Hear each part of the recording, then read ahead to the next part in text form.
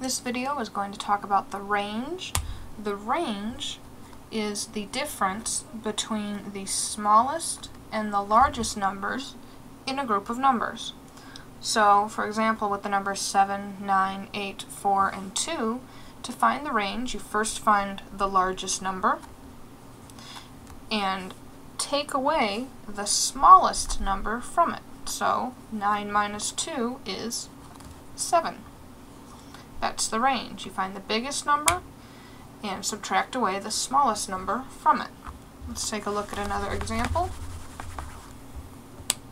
If you have the numbers 63, 14, now what you will notice is that it can be easier to find the biggest and the smallest numbers if you put them in numerical order, but that's not necessarily required because all you have to do is find the biggest number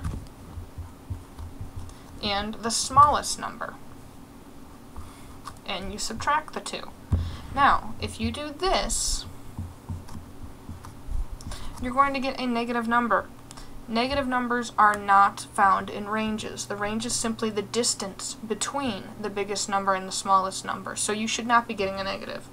So what you should be doing is subtracting the smallest number from the largest number. So it should look like this, with the biggest number on top. So what we're going to do is we're going to do our subtraction to find the range. 7 minus 4 is 3. 10 minus 1 is 9. Our range is 93.